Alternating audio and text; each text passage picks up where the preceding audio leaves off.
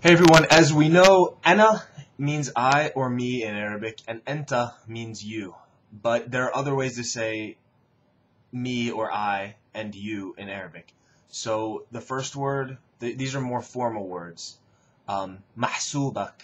Mahsoobak is another way to say you. Is another way to say me. Mahsoobak, and you would think that it means you because it has the kaf at the end, but it's like saying your servant or something in English. Your servant. If I say your servant, I'm talking about me, or yours truly is me. That's the same way as mahsoobak. It means if I say, like in a show I've been watching, it's the name of the show is Abu Janti. He always says mahsoobak Abu Janti. Basically, yours truly, and his name is Abu Janti. Mahsoobak. So the way you spell that is mim, ha, hard H, sin, waw, ba, kaf. Mahsoobak. So that's a more formal way to say me. The other one is how to say you in a formal manner. Hadirtak. The word is hadirtak. You spell this hard H, ha, dad, ra, ta, kaf. Hadirtak. And that's you for a male.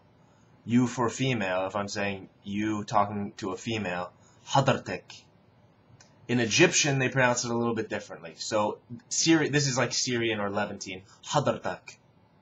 In Egyptian is hadritak. So hear the difference? Hadirtak, hadritak. It's just the emphasis is a little different. Hadirtak, hadritak. Yeah, so that's all I've got for today. Mahsoobak means me. I'm talking about myself. Mahsoobak.